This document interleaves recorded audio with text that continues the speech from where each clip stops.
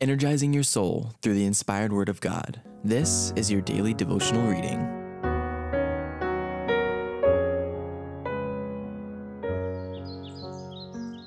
My Life Today, a devotional by Ellen White, July 5th.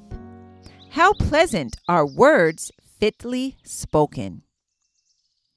Pleasant words are as an honeycomb, sweet to the soul and health to the bones. Proverbs 16:24. Pleasant words are as an honeycomb,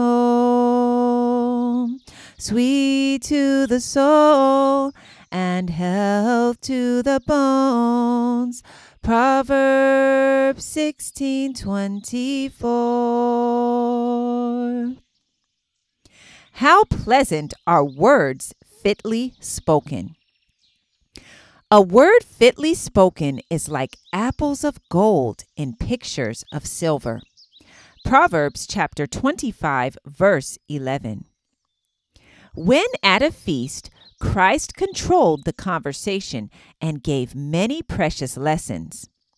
Those present listened to him, for had he not healed their sick, comforted their sorrowing, and taken their children in his arms?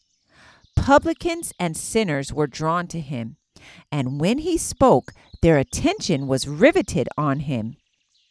Christ taught his disciples how to conduct themselves when in the company of others. He instructed them in regard to the duties and regulations of true social life, which are the same as the laws of the kingdom of God.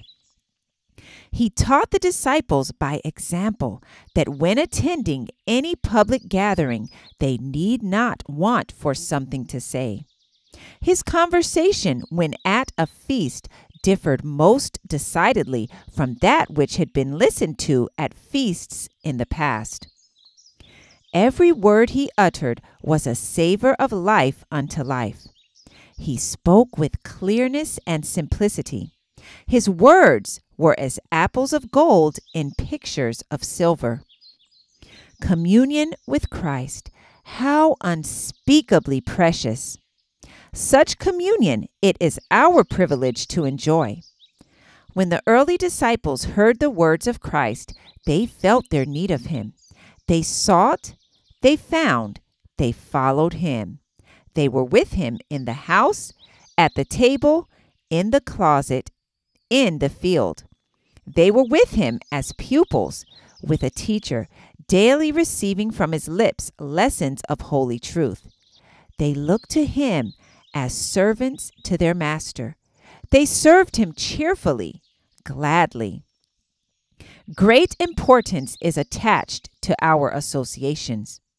We may form many that are pleasant and helpful, but none are so precious as that by which finite man is brought into connection with the infinite God.